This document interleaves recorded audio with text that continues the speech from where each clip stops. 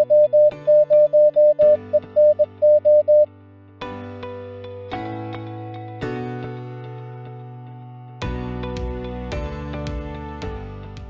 this is, around where I am, my neighbourhood. Now, I looked where you were up, and it looks like that your nearest beach is 2 days drive from home.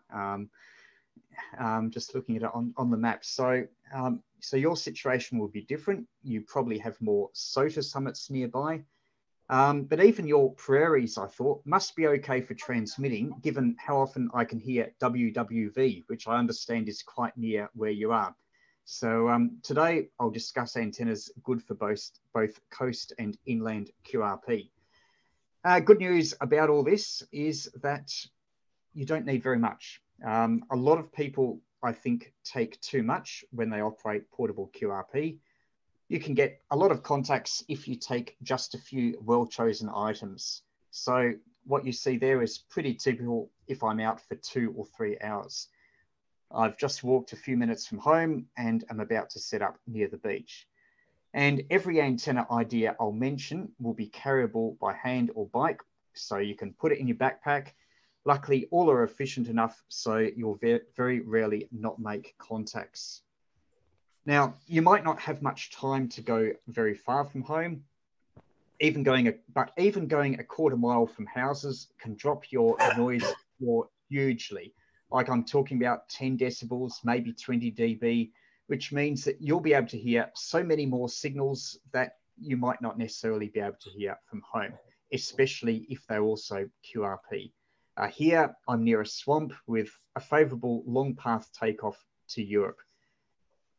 Now, I'm not going to talk much about equipment and batteries, but you do need to pick a happy medium. Those Pixie transceiver kits you sometimes see online, they're 7 megahertz, crystal controlled. They're fun to build.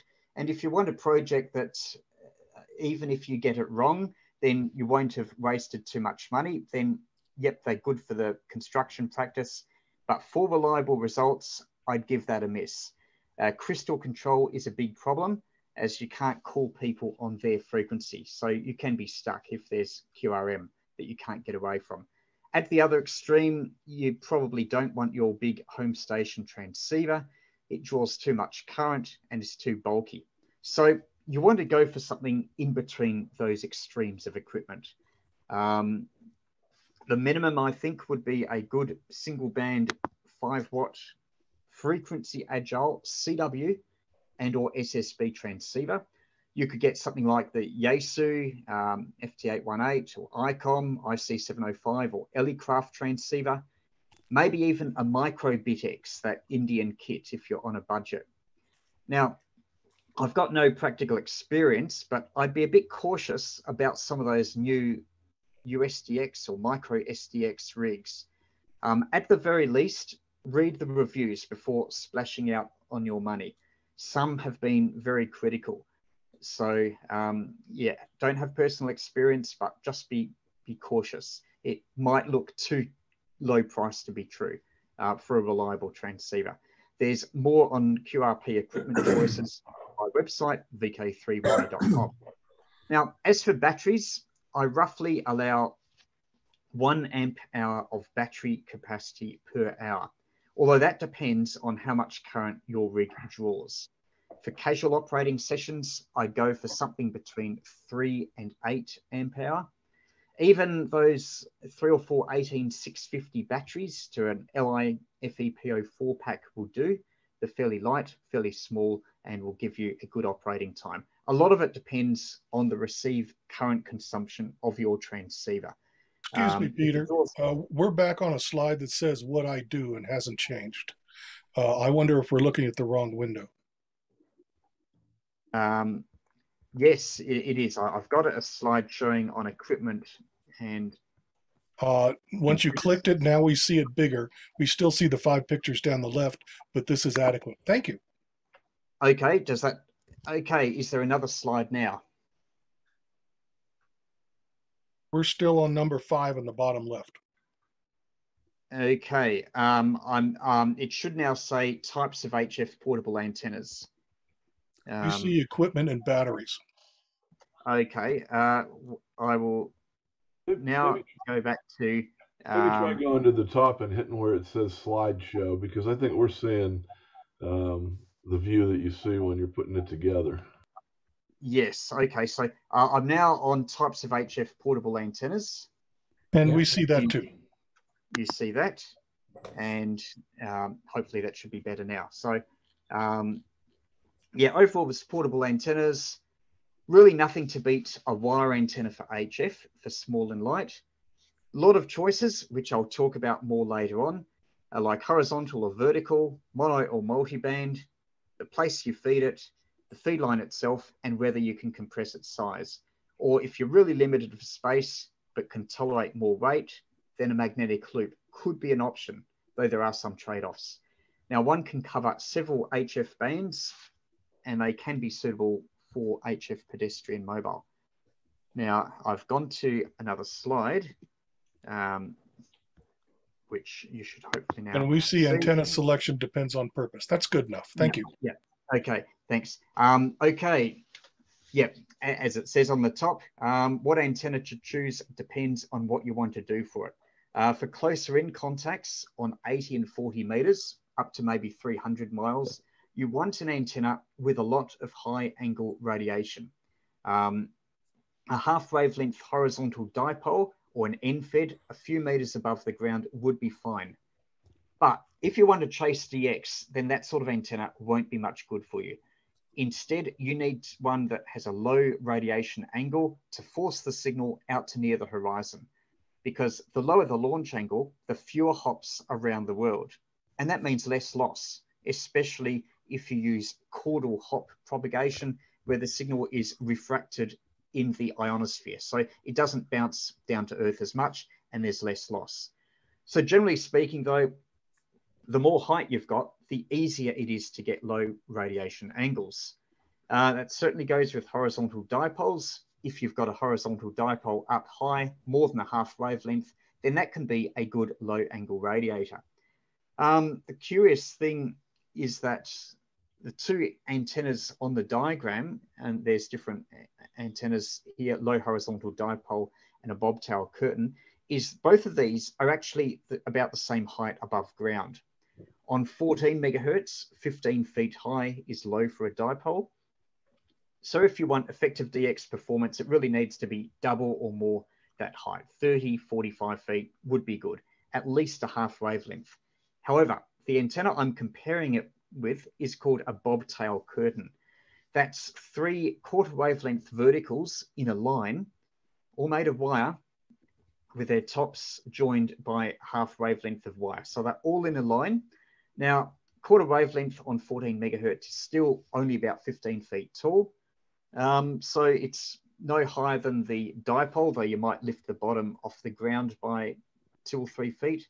But yeah, that will give you vastly better low angle performance, but isn't so good for high angles. If you look at the diagram, you can see that. Using the bobtail, it's all concentrated near the horizon, not so good for higher angles.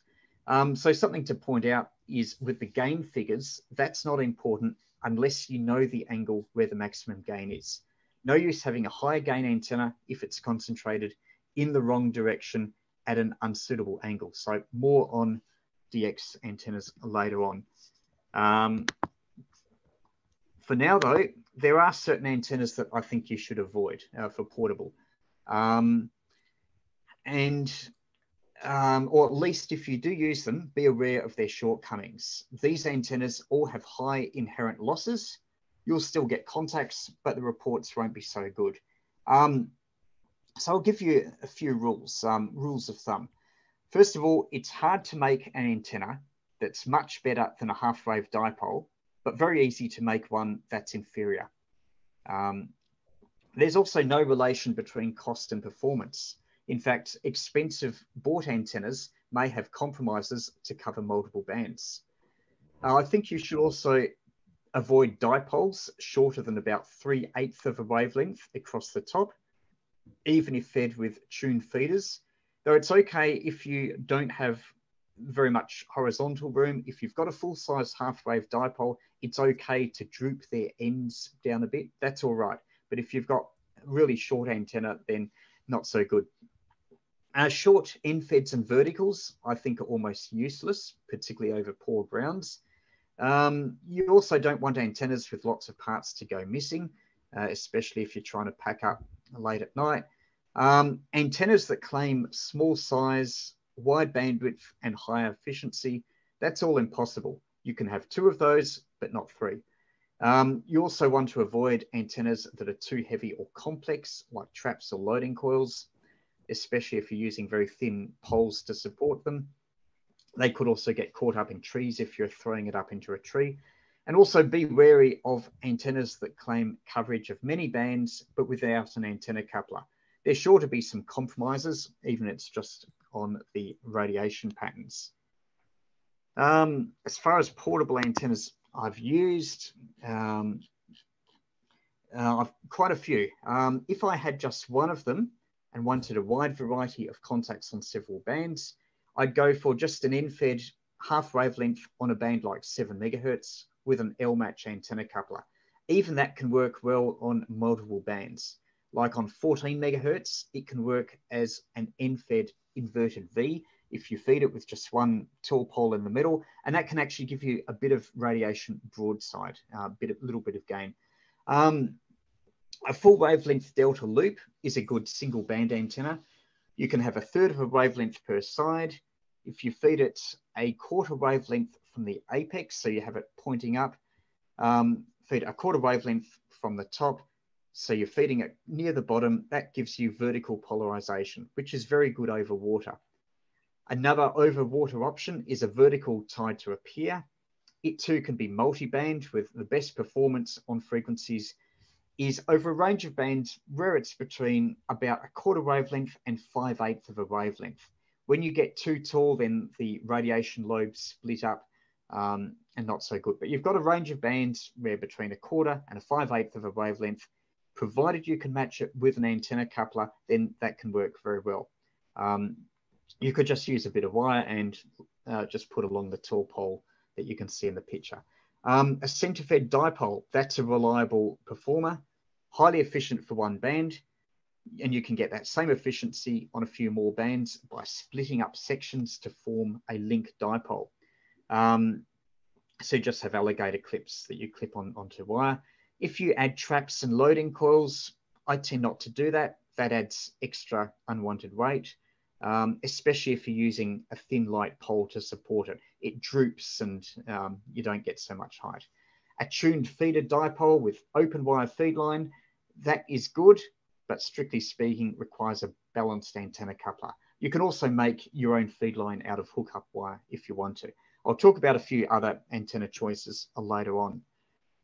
For parks of the air antennas, again, depends on your style of operating. If you're operating from a national or state park for parks of the air, you'll probably want an antenna that's not dependent on a good ground. You may also have to carry in supports, like people might not like you to be throwing wires up into trees. I don't know about rules up there. But you want an antenna that's quick to erect and dismantle, also without bits to go missing, and ideally multi-bands. So you've got a bit of a choice. So overall, the best buys I would suggest, I've got them listed there. Where I am, a lot of portable activity is on 40 meters. That's because where I am in VK3, a large proportion of our population is in the southeast of the state, Sydney, Melbourne, areas in between, within about 600 miles of me. But where you are, from looking at the map, there seem to be a lot of hams in the Midwest, Texas, and near the coasts. Then 30, 20, even 17 meters might be better for you for those distances, especially during the day. So for that, a link dipole covering 3 or 4 bands is pretty good without needing an extra antenna coupler. Or you might want to consider a type of end-fed, a half wavelength long on the lowest frequency, and an L-match coupler can work for that. Antennas for summits of the air. mostly similar to parks, but with the summits, you might be above the tree line. Weight might be more critical if you're hiking or climbing for a while. Again, you might need to bring your own mast, and a self-supporting vertical might not be the best antenna, but that might be the only option. You might also be very time limited and only operating during the day. So again, you might have to compromise on performance. And if there's enough people, hopefully they'll be able to work you anyway and get the required number of contacts. Another thing to think about, as you've got height, some great opportunities on VHF, UHF, even with an FM handheld. But overall, if you can, I'd suggest an end-fed wire or link dipole and maybe a small beam for VHF, UHF for summits of the year. Now, if you're near salt water, I'm not sure how relevant that is, but if you do have a beach holiday, say down to Florida, then or down to the Gulf, then if there's water in the favored location, that can really help. What people call the saltwater linear amplifier, and you can work some great DX. For that, for most benefit, I'd suggest some vertical antennas. They can be loaded on the lower HF bands with a coil. There's a book by Les Moxon. He wrote a book called HF Antennas for All Locations. It's an RSGB book, so have a look at it. There was talk about Hamfest before, so have a look at books by G6XN, HF Antennas for All Locations. Definitely buy that book if you see it. A vertical dipole or loop would be okay as well. But still, if you don't have all that, then compromise locations, that can still be good. Like if you're, height is good, but even if you're out in the open on VHF, on the left, I'm not very many meters above sea level, but you can still make some long distance contacts to the other side of the bay, especially if there's other people on hills, and there's no local obstructions. That's a really important thing, no local obstructions. Even if you don't have much height, you can still get good distances. On HF, a swamp, there I had to walk through a bit of mud to get there from my own home, but it was rewarding, worked a lot of DX. Where I am is oriented where there's a good takeoff towards Europe, long path in the afternoon. And there I've also got plenty of space for directional antennas. Like there I was using either a half square or a bobtail curtain, which is a bit directional, good low angle radiation. So that's good for DX on 20 meters, and that can make a difference. Another thing you might want to think about, operating in public. Some sites might not be all that far from home. Sometimes you can go to a remote place and there won't be other people. But if you don't have much, and that can be really good, the big benefit is less RF noise, and listening there, if you haven't listened to HF from a remote location, then it's a real treat. The number of different stations you hear, often far more than at home. So definitely try it if you can. But if you don't have much time and you want to set up near a home, there might be some more passers-by, and that's good in a lot of ways. There can be some more interesting conversations. Sometimes those conversations are more interesting than you make on the air. You might have people whose families are amateurs and might be interested in getting into amateur radio. So you might want to carry a little card that tells you a little bit about where they can go to your website, maybe the ARRL for information, exams, Hamfest, that sort of thing.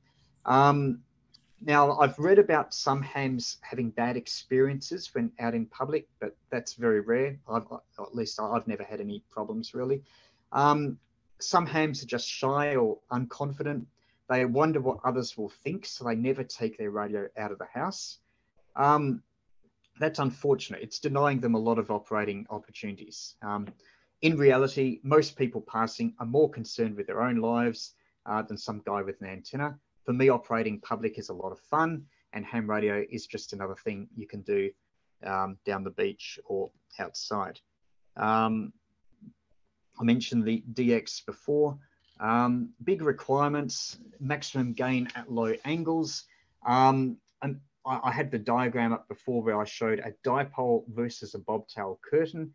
with the bobtail curtain being better for low angle DX, particularly at a location where I'm in a sort of a swamp like I am there. A tall beam would also be very good for DX, not exactly portable. A vertical Moxon can work. It gives unidirectional gain, which can help if you've got interference coming off the back, but it's critically coupled. The spacing between the two wire elements, which are bent in on themselves, can be critical. So if the wire sags, then you might have a bit of a loss in performance. Phased verticals is another option, but it's a large number of radials, and the coax for their delay sections can make them neither quick to set up nor compact. So I've generally avoided those. Vertical or sloping Yagis might be okay for 21 or 28 megahertz, but you'll need a tall and often heavy pole for 14 megahertz. Even a horizontal dipole at 30 or more feet high, even that's not always easy to obtain when there's no tall trees. So the options diminish if you're thinking about a good low angle antenna for a band like 20 meters. The bobtail curtain is probably one of the best on a performance or simplicity basis, although it does need at least 2 poles if the wire's sagging in the middle, maybe 3, as it's 3 verticals separated by half wavelength each with the wires going across the top. Now, if that's too much, you can cut off one leg and make it a half square like you see in the picture. That's just one wavelength of wire, 66 feet or 20 meters on 14 megahertz. Now that length might be familiar because it's also a half wavelength on 7 megahertz. So you can use it on 7 megahertz as well, provided you've got a good antenna coupler, as it will be a high impedance.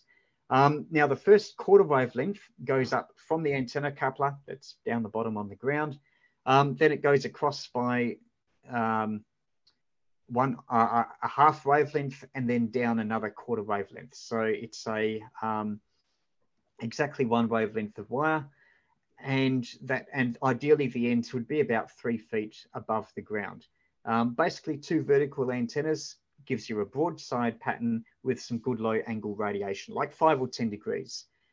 It's high impedance as well, so you can't just feed it with coax down the bottom at the end. So you will need an L match or coupler for the high impedance, and a short counterpoise radial or mats made of kitchen foil. On the bottom left of the screen, you can see what I've done with some kitchen foil, and I've got some plastic book covering over it to protect it, and it can fold up. So that's what I use as a counterpoise. A bit quicker to set up than just having radials. Overall, its performance isn't quite as good as a bobtail curtain, but it's still very good for DX. And I've worked a lot of Europeans on both CW and SSB, QRP, with this antenna. And we're talking about almost 14,000 miles long path. And it will work on other bands like 30 meters as well with this setup. As far as materials for antennas, that's pretty important if you're operating portable, because you want the antenna to be super light. So it's okay to use thin wire, provided you don't have loading coils or traps that would weigh it down. So yeah, some of the materials, some of them you can find in your kitchen, like kitchen chopping boards, a good low loss material for antenna insulators. You can cut them up with a hacksaw. Generally, I tend to avoid coax cable as it can be bulky and heavy. Also, antenna couplers, they can be too bulky and heavy. Bulky VSWR meters, especially if your transceiver has an SWR indicator in it. People ask me, is that accurate enough? And the answer is normally yes. Just get it to, lowest reading. You don't need to know the accurate VSWR. Heavy balance, again, I'd give them a miss. Only take the minimum. Question every ounce. Does it add to your signal or not? If it doesn't add to your signal, leave it at home. As far as supporting the antenna, if you've got trees, well, you could throw a line up into it, depending on where you are. Or mostly, as I do, I use a telescoping, or we call them squid poles here in Australia. Some places call them fishing poles, roach poles, crappie poles. Anyway, a fishing shop, you hopefully can get them. My favorite is 30 feet. but there's ones that are down to 10 or 15 feet long. Now, even though the top sections on them are thin, they can still support light wire antenna, like the finest hookup wire you can have. You know, if you've still got a Radio Shack, you can probably get it on rolls there or order it online. Anyway, that is good for end feds, dipoles, and loops. A kite is another option. It gives great results on bands like 160 meters, but you need a large space to fly them in. So if you're just on your own, that can be awkward sometimes. Though there have been times when I've had kites that have been up for 30 or 40 minutes and they've been okay. So a bit of fun. As far as matching the antenna, a lot of people go on about resonant wire antennas and performance. They'll say, oh, they won't use an antenna if it's not resonant. They'll say that you won't get any, very good results. In short, I've found that not to be the case. You can use a wire that's 66 feet long and use it on bands like 30 meters. Even though it's not resonant there on 10 megahertz, it will still be fine, provided you've got a good antenna coupler.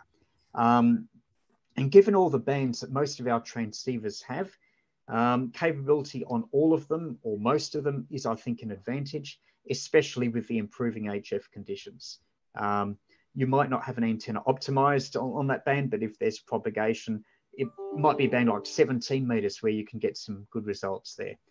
I tend to use a small L match antenna coupler, just a variable capacitor and an inductor that you can vary.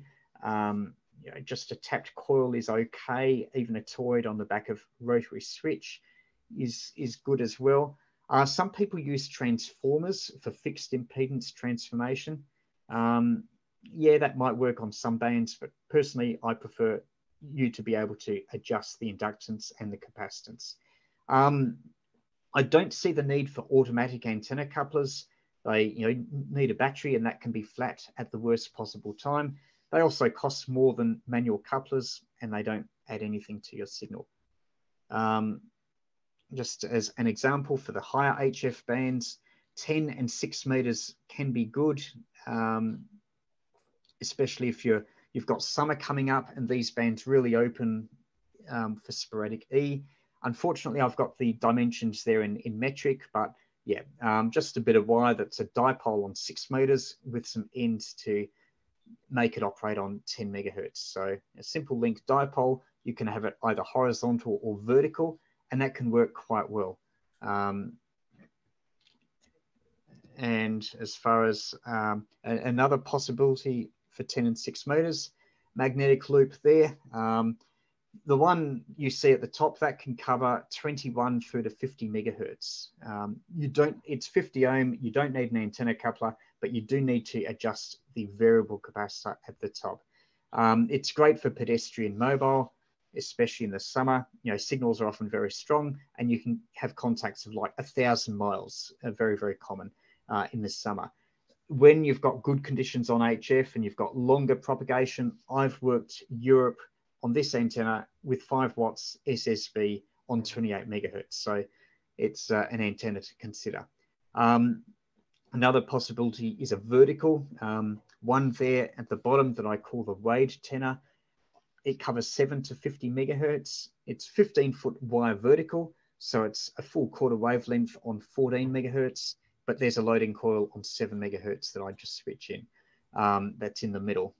It's got an antenna coupler at the base, and there's also a cut down version, which doesn't have the loading coil, doesn't have an elaborate antenna coupler or antenna tuner, and that can work on 14 to 28 megahertz. So I've done some videos recently on that. For VHF, UHF, if you're on tops of hills, that can work really well. There I've just used TV rabbit's ears. That's horizontal, which is good for 2 meters and 70 centimeters SSB. It will actually, what I'm holding there is at a half wave dipole on 2 meters, but it will also work on 70 centimeters because it's a 3 half wavelength dipole. It's still low impedance, so it's okay for that. And that will work for SSB and Whisper. where they use horizontal polarization, you can also easily collapse it. Another option on the bottom is an oblong loop. It's got a little bit more gain than a dipole, horizontally polarized. You can just make it out of wire and wooden doweling. And that, again, for SSB, you wouldn't use it on FM. It's the wrong polarization. But for SSB and Whisper, if you want something very small, light to take up to a hill, that will do quite well. And it's very compact. You can, a good thing about it compared with a beam antenna, a beam might be a bit heavier. If you're using a really thin fishing pole, it might not be easy to support a beam that's stable, even if it's only 2 or 3 elements. Whereas the oblong loop is quite narrow. It's only 1/6 of a wavelength wide. It's very light. So that means if you've got a fishing pole, you can support it quite near the top and get a bit more height than if you had a beam. And that height might offset a little bit the lower gain of that antenna versus the beam. So it's super simple to make. It's just, a bit of wire, a 1 wavelength. And because it's an oblong loop, it gives you 50 ohm impedance at the bottom. So so you don't need a 4-to-1 matching transformer or anything like that. Another option, if you do have a bit more, a better mass, like that's a metal pole that I carried down to the local beach, you can have, say, a 4-element beam. And that will give you quite a big increase in signal strengths over the dipole. You might double the distance or more. If you might be able to work 100 miles, even with QRP SSB, maybe even 250 miles if conditions are good. Like if there's a inversion, which happens most often during the summer, tropospheric ducting can give you a bit of extra distance. So yeah, if you're really serious, then a beam is a good option as well. Another possibility you may or may not want to do, but I enjoy quite a bit, I've done some videos on it, is pedestrian mobile. So not only are you portable, you take your equipment and set up stationary, instead I'm making contacts when I'm walking along. A lot of benefits of that. You can experiment with antennas like the magnetic loop. A bit of a novelty factor, particularly on HF. Most people haven't worked a pedestrian mobile station. Again, you can get away from home and go to quieter locations. You get even more interesting conversations where people see you carrying this loop, walking around. Also a good way to get out and about and get fit. So yeah, HF pedestrian mobile can be a lot of fun. And particularly as the higher HF bands improve, you can get some good DX contacts. The main choices with that, magnetic loops, they can be different sizes. That's probably the best if you want to go pedestrian mobile in your neighborhood. That's probably the one I would suggest because it's ground independent. Being over salt water helps a bit, but if you don't have salt water, if you've just got land, it's still okay. You can walk around without hitting it on power lines. You can null out local noise. A 90 centimeter loop like I'm carrying there is good for 7 to 28 megahertz. If you don't want to build your own, you can buy one called the Alex loop. They're quite expensive, but yep, that a lot of people use them. Or you can just make a loop out of either coax cable or aluminium strip like I did there. So that can give you quite good results. Or more for me, if I'm near salt water, the vertical antenna I mentioned before, that can give you a good range of bands from 40 through to 10 meters with the loading coil, especially if you're standing in the water. I've done tests where I've walked outside the water and gone into the water, and I'm in ankle to knee deep water, and being in the water is a much better results, much better signal reports, because the water is in contact with a metal ring that I've just got around my ankles. So yeah, provided I'm standing in water, I can get some great results with that. So to summarize with all this, with portable antennas, I think you should keep it, there's a huge variety. I suggest keeping it light and simple. Try things like half squares and bobtail curtains for low angle DX. If you want more closer in, then dipoles and infeds, both half wavelength can be quite good. Good news is that expensive is not always better, and there's some great opportunities coming up in the next few years with the improved HF conditions. For further information on all this, there's my website, vk3ye.com. My YouTube channel, I've got lots of videos. There's playlists on portable QRP and antennas. Also on Facebook, I'm at VK3YE Radio Books. Also some books. I've got 4 books, probably most of interest. If you're getting started in ham radio Get Started. If you've got a licensed study class, then that's a beginner manual.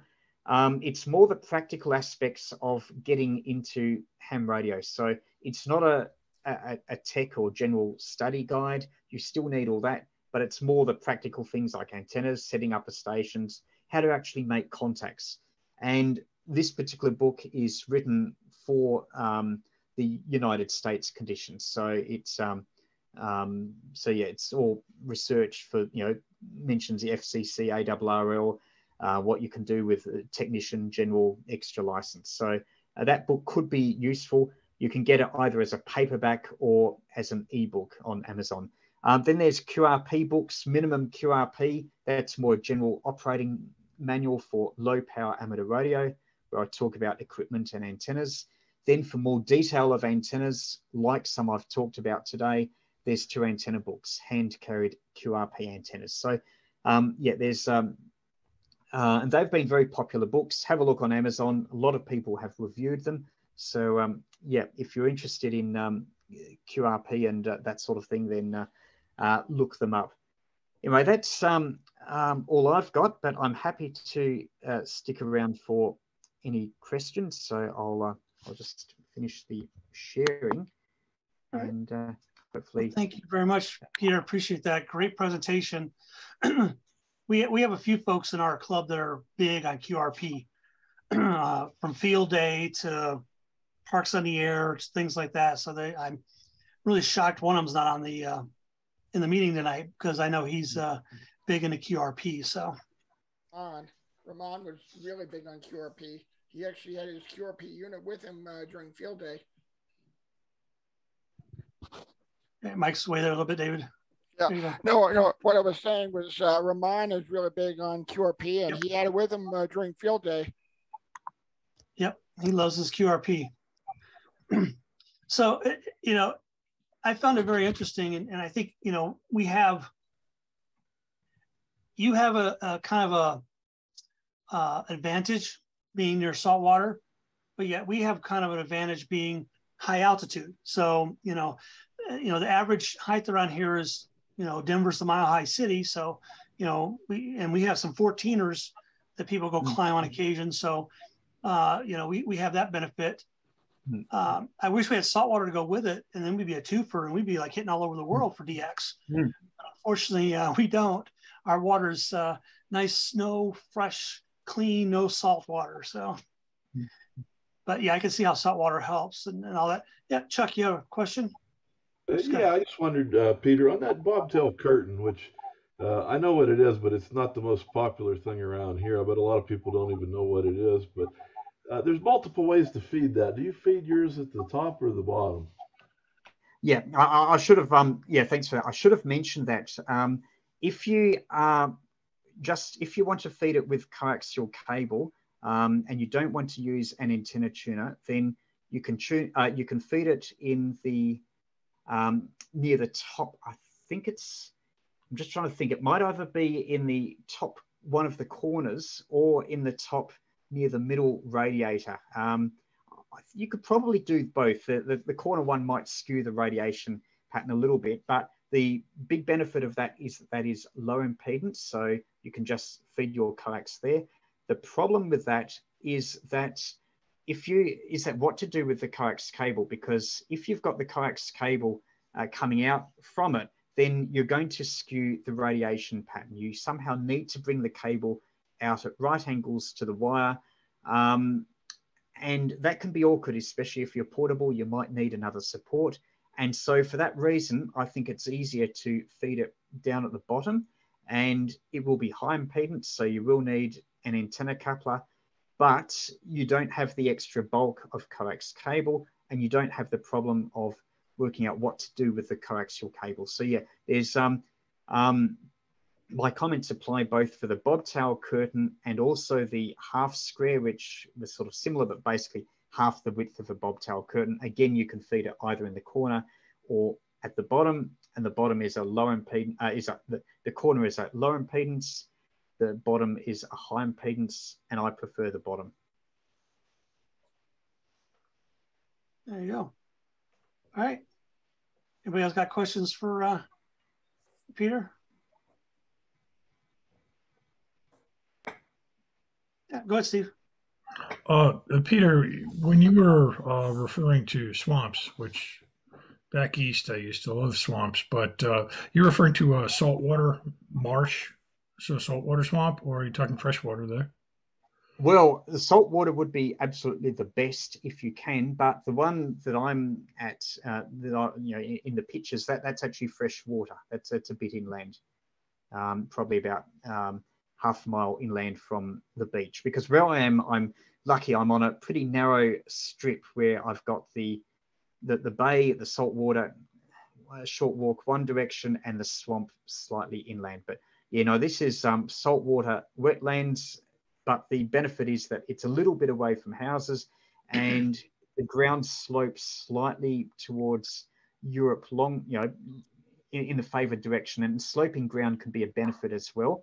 In fact, I didn't mention that you have potential benefits. I mentioned Les Moxon's book before. Now, he talks about if you're on the side of a hill, set up so that you could have even a low horizontal dipole. You could set up on a hill that's facing your desired direction, whether it's long path or short path, then you could get some amazing results. Like he was talking about working, into Australia with 1 watt of SSB on 20 meters. And that was on the side of a hill, making use of the sloping ground to focus to ensure a low takeoff and caudal hot propagation. So even though you might not have salt water, if you've got hills and if you've got side of hills and even a low horizontal dipole, then there could be some benefits there with DX.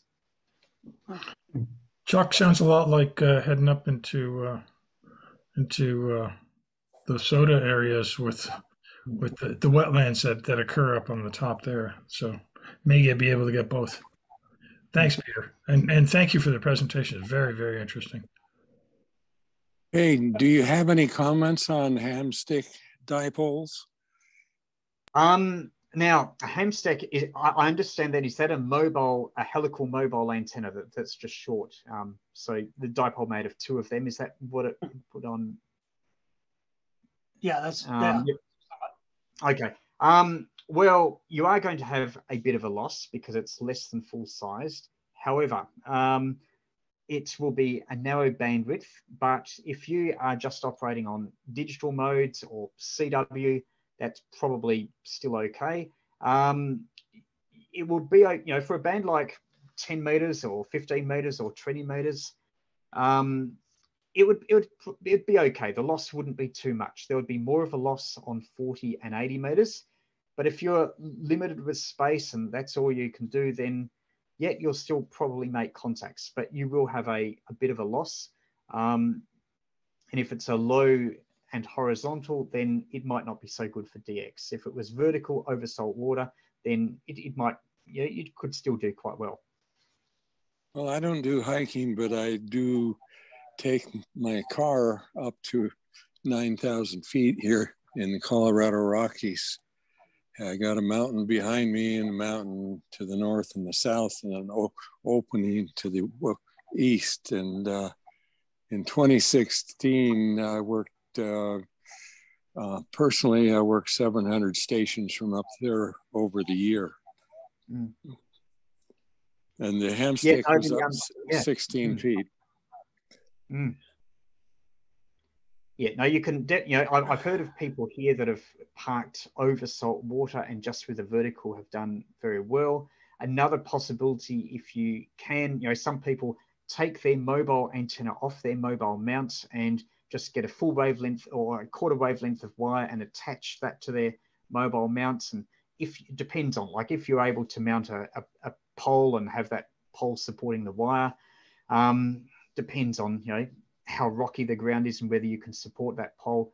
That is another possibility. So that could give you, you know, possibly better results with a full-sized antenna. Thank you. Cool. Anyone else got any questions, comments? Yeah, go ahead, Ed. I just give a encouragement on POTA. If you've never been on the receiving end of a pileup, it's your opportunity to get one. It's amazing. You just sort of sit there and your jaw drops when a dozen people calling you at the same time. There's people, I think in the US, maybe worldwide, that that's what they do. They go to the POTA site and find out who's at the parks, and they go searching out those guys.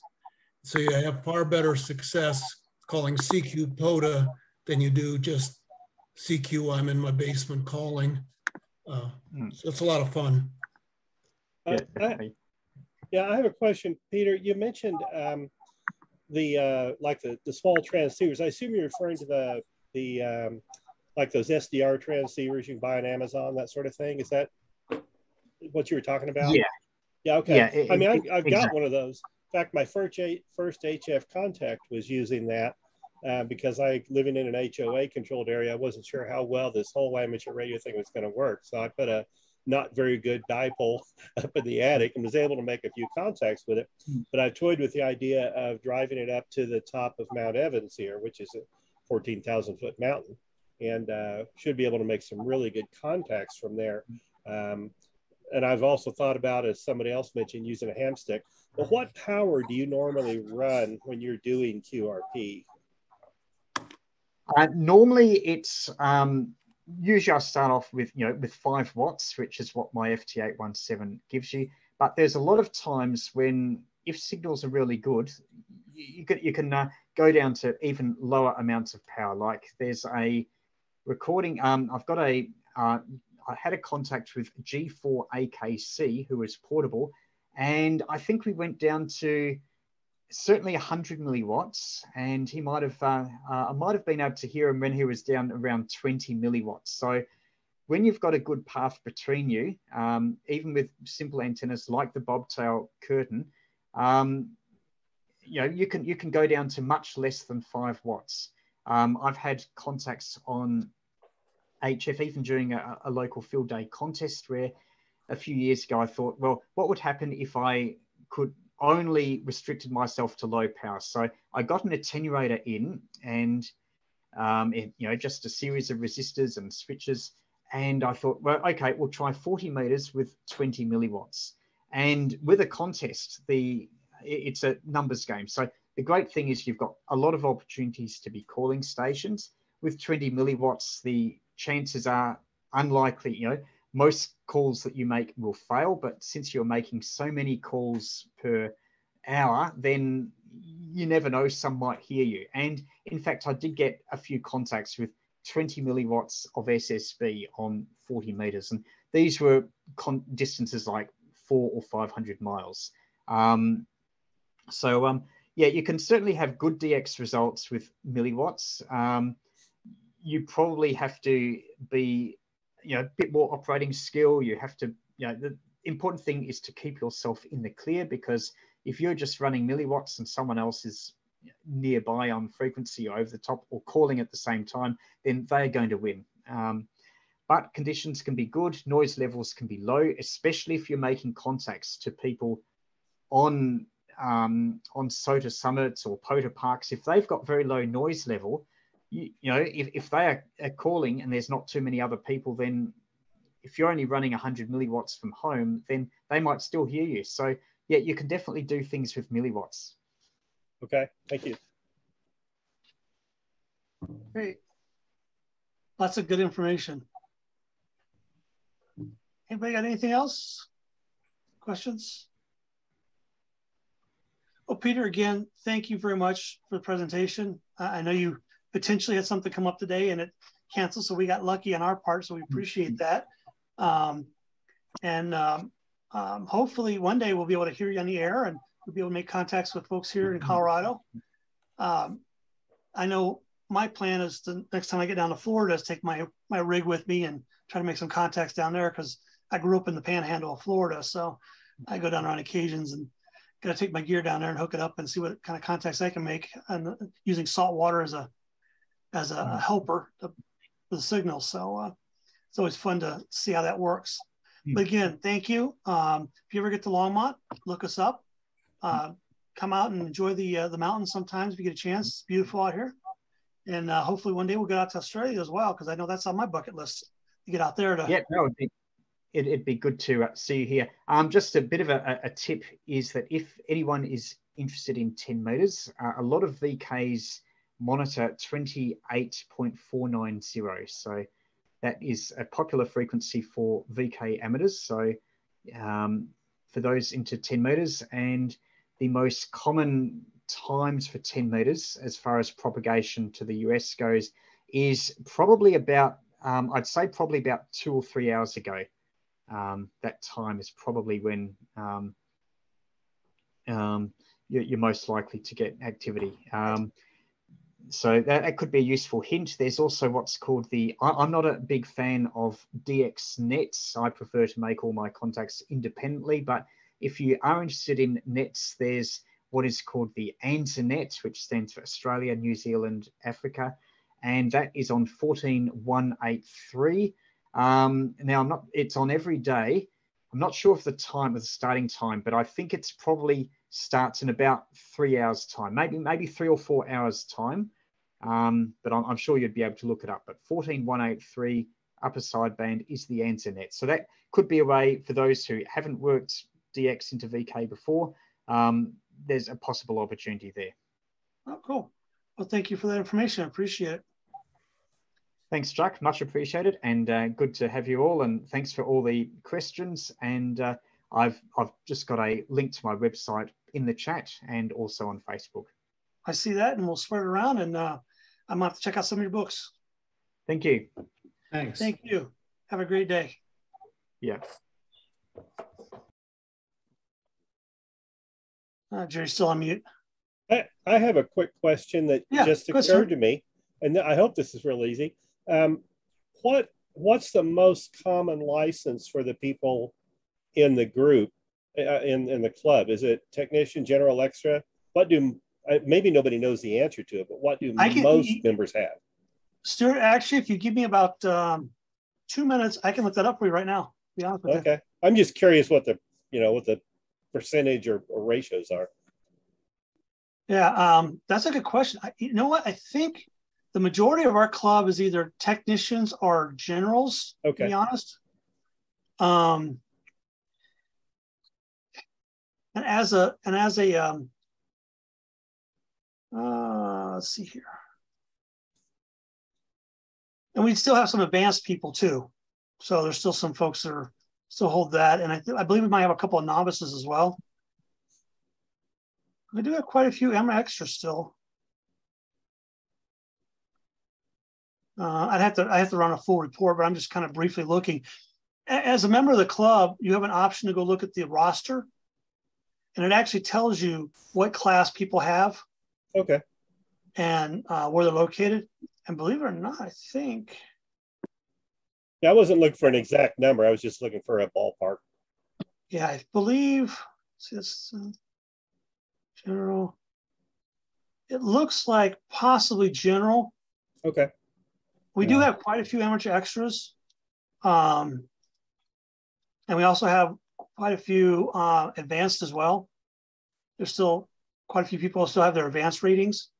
And of course, we've got people that don't have their license class listed because they're new hams. So they're technicians or not even technicians yet that just join the club to kind of get excited about it. So, but we do have quite a few technicians in our group. But yeah, looks like about 40, maybe about 42, 43 technicians out of 175 people. Okay. So, for me personally, I'm going to say a general right now. I have no needs for the extra parts of the bands right now until I can get a decent antenna up and stuff like that. but that's just me personally. Jerry, Yeah. did you get any other board members to sign up to run the net tomorrow night or the Thursday night net? Actually, my bad. I didn't. I missed the net last Thursday. Did Dick take it? As far as I know, he did, because I wasn't on. I was prepping to get surgery. I was. Yeah, I don't know if Dick took it, but I haven't heard from anybody else. Okay. Well, keep on them, because one of the things I told the board is they need to run the net for you. Okay, I'll keep I on. led by example. I did it. I did it the first Thursday. You did it, and Dick jumped on it, and so I took him at his word and let him run it last week. I hope he ran it. I'm sure you didn't hear any complaints. Otherwise we might hear complaints. So. No, I didn't hear any either. So, yeah, I'll send out another email tomorrow and see if we can get any more to bite. Okay, that'd be great. Yeah, because is the 6 meter net still active? Dick does it, but the problem with the 6 meter net is propagation. Yeah. To be honest, if he doesn't hear anybody for the first 15 minutes, he drops. Okay. Yeah, I've tried it a few times, but I never hear anybody on there. Yeah, and that's the problem with 6 meters. Yet I think what we need to get him is a InVez antenna for 6 meters, and then he might have more luck for local. Yeah. I know there are some 6 meter repeaters around. Not many, but there's a few. But I think what he's trying to do is more DX on 6 meters, which is not going to get local folks on. Yeah.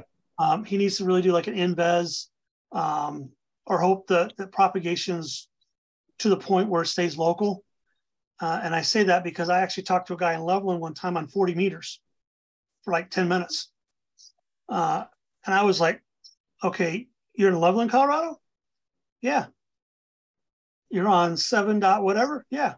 I'm like, all right, okay, propagation's really messed up because I shouldn't be talking to you, or it's good, depending on how you look at it. And I was using a hamstick dipole. So, things like that. So a lot of it, I think, is just propagation. And I know he's going to be probably playing more with his flagpole antenna once he gets it up, and it should be up here before too long as well. I think in fact, I thought he might even have it up already, but I haven't heard. Okay. So I said it was still on the website, but I didn't know if it was still active or not. As long as it's on the website, it should still be active unless he asks me to take it down or he takes it down. Okay. That's the way I kind of look at things, because if I don't know about it, it's still going to happen, Right. So, anybody participate in the fox hunt last month or this month? Because I didn't hear much about the fox hunt either. I haven't heard. Okay. Because I was actually at an HF Hamlet class up in Fort Collins. Actually, it was Loveland for the NCART group up there before my surgery. So they had a bunch of antennas up there and talked the basics of HF. And actually, I told Joe Lawley, president up there, so I'm going to steal his presentation because that was great. They had like 6 antennas set up, some stations. People got a chance to get on the air really quick. Talked about common etiquette of HF, like, if you're on a frequency, see if anybody's on it before you go tuning. Otherwise, you're going to piss people off. They're going to hear the tone and stuff like that. Some just common stuff. Talked a little bit about CW. Things you do on VHF compared to HF, like you don't call CQ on UHF, VHF, things like that. If you're looking for DX, you go CQ DX, or if you're looking for particular state, things like that. Just some of the common etiquette. It was a really cool class. And I think I'm going to steal his presentation and do it for LARC probably sometime next year, maybe even right after field day or something, after winter field day. So your shack kind of looks like mine there, Stuart. Wires all over the place and stuff all over the Yeah, place. Mike, you can probably see my oscilloscope over there on the bench. Yeah. I'm working on, I write magazine articles for Circuit Seller magazine. Okay. In fact, I'm a columnist for them. After I retired, they asked me if I wanted to be a columnist. So I do a column for them every other month. So I'm right now working on one on barometric pressure sensors. And so, yeah, I do columns for them. So I've always got some project laying here for whatever the next article is. That looks like the labs I help support at AMD. So we've got a bunch of oscilloscopes there. So of course the same goal is still the same. It's just a different company now. So yeah, at least work for Xilinx. So yeah, well, I worked at Seagate, but I retired in December. Oh, okay. Well, congratulations. I actually tried to get a job at Seagate, but apparently the position they had was put on hold or closed for some reason. Yeah. But we'll see what happens. I'm still with AMD for right now, but we'll see what happens. All right. Well, thank you, gentlemen, for joining this evening. I appreciate it. It's good to see you. At least 21 people show up at the beginning, which was better than last month's presentation. So I completely forgot last month. I was planning to, and I just forgot. Hey, don't feel bad. Don't worry about it. I sent out the emails. That's all I can really do, and hopefully everybody gets them and things like that. But you know, we'll have more presentations. We'll have more fun things to do. The club is, you know, like I said, I'm trying to keep the club busy and keep us active. Otherwise, we get stale and it gets boring, and people just drop like flies, and I don't want that. So, but now once I get back to 100%, you're going to see more out of me, because right now I'm not 100% at all. So, all right. Well, thanks everybody. Have a great evening. Have a great weekend. If you get a chance, come out Saturday for breakfast. If not, we'll see you at some other event. Okay. Take care. Be good.